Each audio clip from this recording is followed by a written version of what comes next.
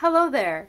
I am going to take a break from YouTube, at least for a little while, and I understand that with a channel as small as mine, this probably means the end. I didn't want to leave without talking a little bit about why, though. It's nothing earth-shattering. One reason is that I just feel like I've said everything that I have to say about the topic of curly hair. That is what my channel is about.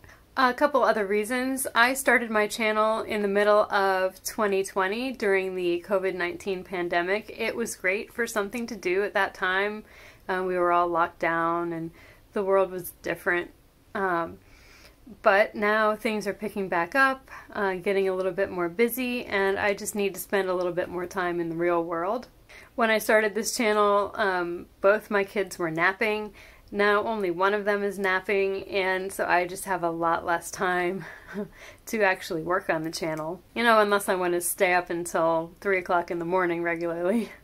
And having a channel about my own hair seems a little bit self-centered, even though the point of it was to help other people figure out how to take care of their hair. I would just like a chance to be able to focus on something outside myself for a little while.